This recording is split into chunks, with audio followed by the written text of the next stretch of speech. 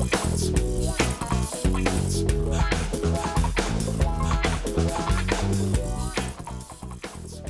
welcome back to the Social Business Engine Show, and I'm bringing you even more interviews from Social Fresh, so let's roll. Here we go.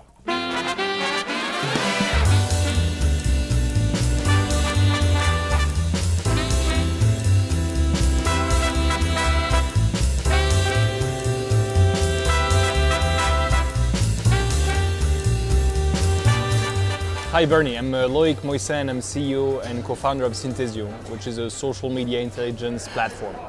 Terrific. Well, we were talking a little bit about the science and the art of social media, and you have a great perspective on that, so I'd like you to share that perspective. Yeah, I think for years we've thought that social media was an art. It was all about creativity, all about building great campaigns, having great ideas that will nurture a relationship with influencers. And actually, I really believe that social is much more a science than an art, and it has to become a science if we want it to work. I think we really have to start to speak the language of CEOs. And CEOs, they don't really get the likes, the views, all that type of things. They want to hear some very simple things. And we did a survey recently with our top customers, and we asked them, what is the key metric that your CEO will like to see when it comes to social? And the main answer was customer satisfaction. We don't really care now, at least the CEO, top-level executives, they don't really care about those tactical metrics. I'm not saying they're not important. I'm saying that's not the point where you're talking to C-level people.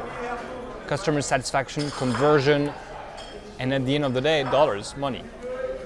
Okay, so how far along are we on this journey? You know, I talk about the social business journey. How far along are we on really satisfying the C-suite's desire to have those kind of metrics?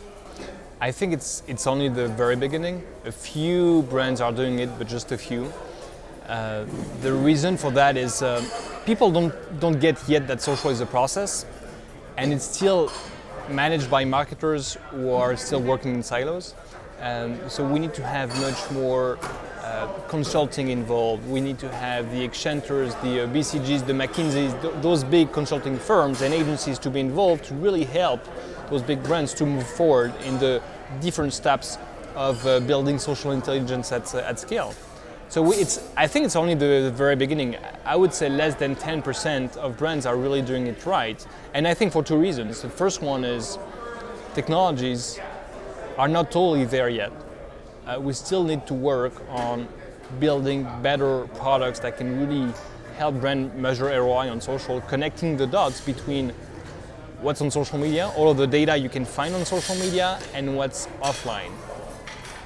If you are able to say that percentage of people who contacted you, who contacted your customer support channel, your 1-800 number, that percentage are actually very active on social, that's already a great win because you are able to build the one voice of the customer.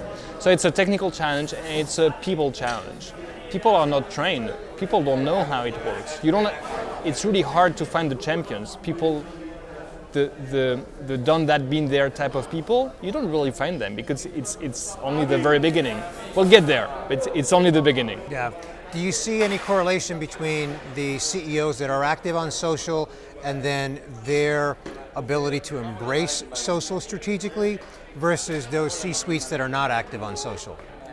Well, it's a good step, good first step if a CEO is active on social, but very, very often they are active, but they still don't get the big picture.